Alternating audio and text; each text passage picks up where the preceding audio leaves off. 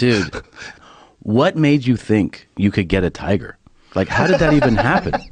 Hey, I'm in this is really interesting. I'm in prison at the time. So I'm in prison, I'm talking to my car dealer. Doesn't pay for these cars, I'm gonna sell these cars to somebody and get some horses and stuff. I said, what, you can get horses?